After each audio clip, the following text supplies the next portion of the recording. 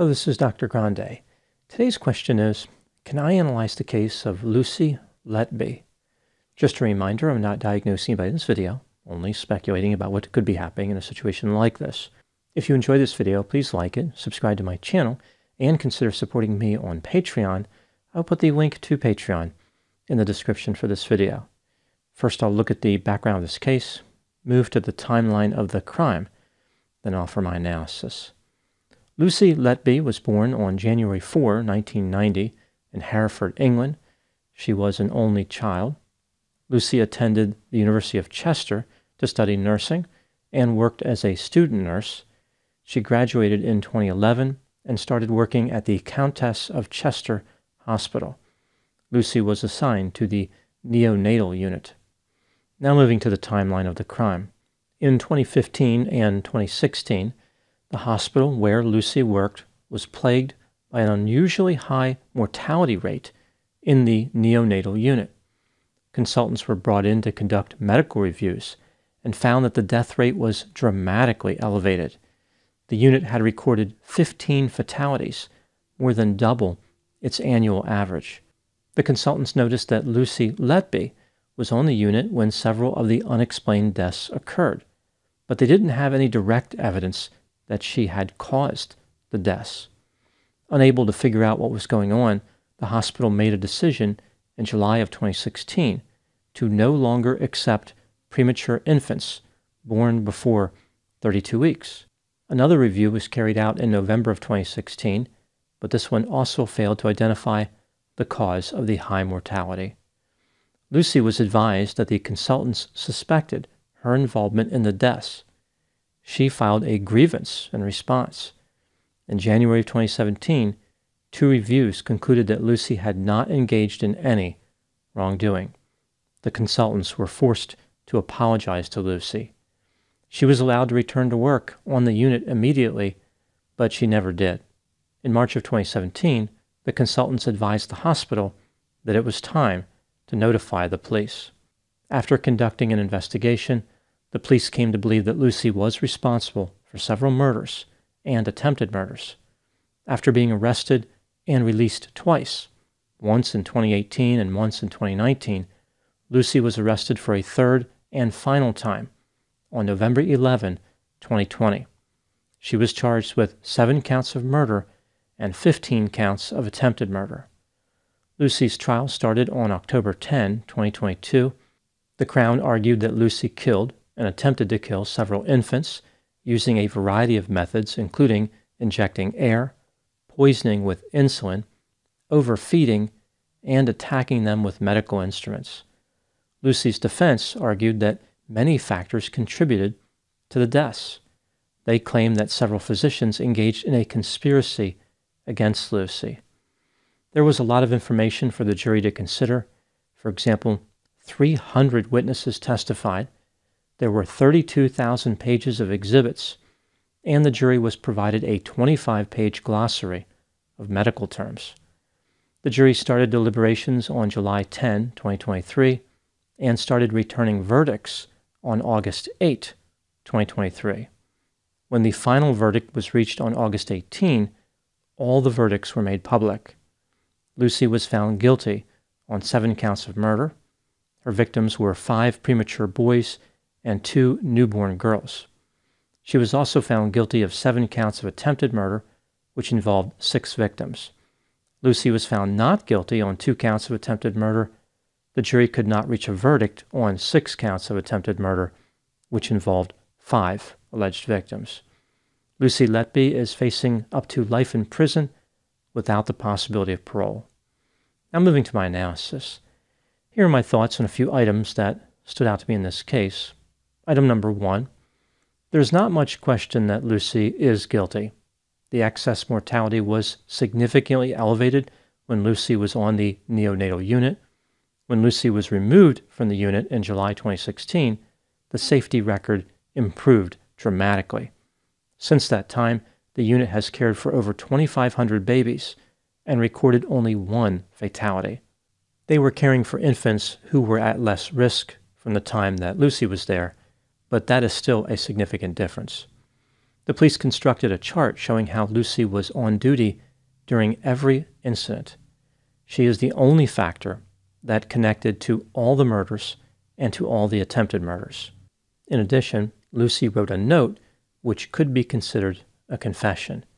This brings me to item number 2. After Lucy was arrested for the first time in July 2018, the police searched her residence and found a handwritten note. Here is a summary of that note. Lucy wrote, quote, "There are no words. I am an awful person. I pay every day for that," unquote. She talked about how she could not breathe or focus. She had overwhelming fear and panic, and she was alone and scared. Lucy complained that she would never get married or have children. She would never know what it was like to have a family. Lucy wrote, quote, "I don't deserve to live. I did this. Why me? I killed them on purpose because I'm not good enough for them, and I am a horrible, evil person," unquote. She argued that the world was better off without her. At the end of the note, in all capital letters, Lucy wrote, quote, "I am evil. I did this," unquote. This note appears to have been written when Lucy was experiencing intense emotions, including guilt and shame. She was struggling with her status as a killer. Lucy recognized that her behavior was wrong and realized that she had caused great harm. I think this note demonstrates how Lucy did not have much insight. She knew that she was driven to kill, but she did not understand why. She adopted the simple explanation of being evil, horrible, and awful. I find it curious that Lucy used the term, "why me?" almost like her behavior was outside of her control. She was selected by a mysterious entity to be an evil killer through no fault of her own. She thought of herself not only as a perpetrator, but as a victim. Lucy failed to see her behavior as indicating the presence of mental health symptoms, although she did mention not being good enough. Perhaps Lucy had low self-esteem. Item number 3. On a few occasions, Lucy attempted to kill the same victims repeatedly. Sometimes she achieved her goal, and other times the infants were saved by being moved to a different hospital. There may have been some type of personal component that contributed to Lucy's behavior. She did not view the infants equally. She became fixated on some of them for whatever reason. Lucy really wanted certain victims to be dead and was willing to take tremendous risks to achieve that goal. This behavior demonstrates a tendency to become obsessed. Item number 4. Lucy engaged with the family members of some of her murder victims, telling them how sorry she was for their loss. After murdering one victim, she sent the family a sympathy card. Lucy used her cell phone to capture a photograph of that card before sending it. During one incident, Lucy had to be told more than once not to enter the room containing grieving parents. These parents were grieving the loss of a child who Lucy murdered. There was something about the grieving process that was attractive to Lucy. She appeared to be drawn to strong emotional experiences in general. To Lucy, it didn't matter if the emotions were positive or negative, as long as they were intense. By murdering children under her care, Lucy created intense negative emotional experiences that attracted the attention of everyone: grieving family members, hospital staff, and eventually investigators. Initially, many people felt badly for Lucy and encouraged her by telling her that she was a good nurse. Lucy was being treated like a victim too, which is exactly what she wanted. There's this sense that Lucy thrived on frustration, despair, anguish, confusion, and grief. The suffering of others was exciting and fulfilling to her. She just could not get enough of that feeling. No amount of homicidal behavior could satisfy her. Item number 5. What do I think happened in the case of Lucy Letby? This is just a theory, my opinion. One possibility in this case is that Lucy was suffering from something like factitious disorder imposed on another. This is also called Munchausen syndrome by proxy.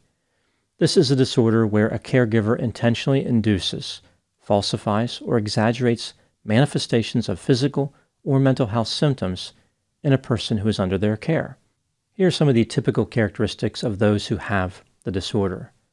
They have extensive knowledge of medical terminology. They are sadistic and enjoy seeing victims suffer. Their undesired behavior is persistent. It's rare that somebody with the disorder commits just one offense and then terminates their criminal career. They often present as overly attentive and attached to the victim, and they want to be viewed as a victim themselves.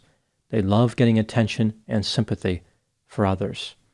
The motivation for factitious disorder imposed on another is often conceptualized as unconscious. The individual doesn't have insight, but they do understand the wrongfulness of their behavior. They conceal their crimes because they do not want to face consequences. They know that they would be arrested and sent to prison. Another notorious killer nurse in Britain, Beverly Allett, was diagnosed with factitious disorder imposed on another.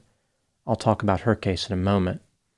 One could argue that Lucy's behavior aligns with factitious disorder symptoms, but of course there's no way to know for certain if she actually has the disorder. There may be some other explanation which has nothing to do with mental health. Either way, I think it is reasonable to believe that Lucy killed because of the way it made her feel.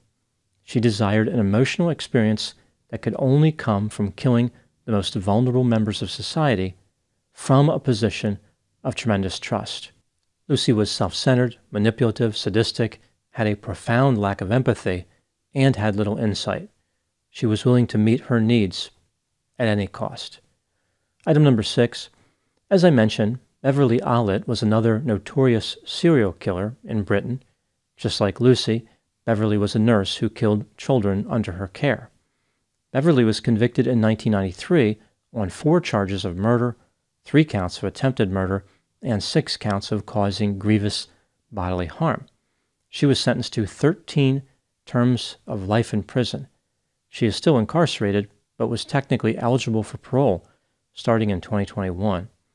Let's take a look at Beverly's history compared to Lucy's history. Starting with the similarities. Both women had an interest in working as a nurse in a hospital unit which cared for children. Both were described as mildly attractive, although people said that Beverly was chronically overweight and made no effort to appear attractive. And both were convicted of murdering children under their care.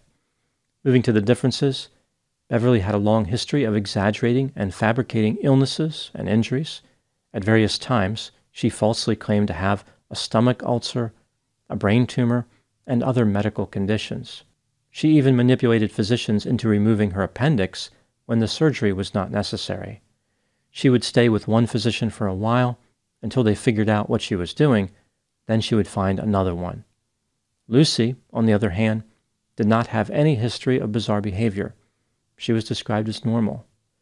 Beverly was considered a terrible nurse in just about every way. She repeatedly failed nursing examinations and missed about 100 days of nursing school. Lucy was considered to be a competent nurse. Beverly tried to hide her crimes, but her homicidal behavior was obvious.